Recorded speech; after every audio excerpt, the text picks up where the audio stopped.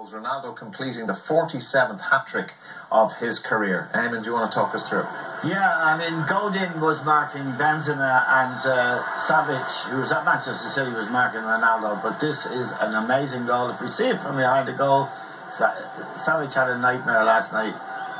But the strike here, the precision, the ruthlessness of it, and this is the third goal. And Vasquez has come on as a sub.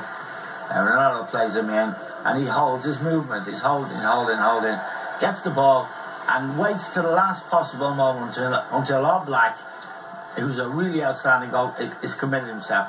He hits this very late. That's Savić again. He's nowhere. He's dead still. His man is a long way away from him. Now watch this. He waits, and boom, when the keeper's gone. That's the hat-trick in the semi-final against, as Stevie said, a team that normally make you work.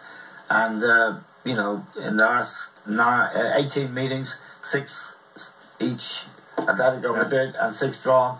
So that was a phenomenal result. Indeed, he's right. Better than they played for a very long time. Okay, they were surely impressive at last evening. That is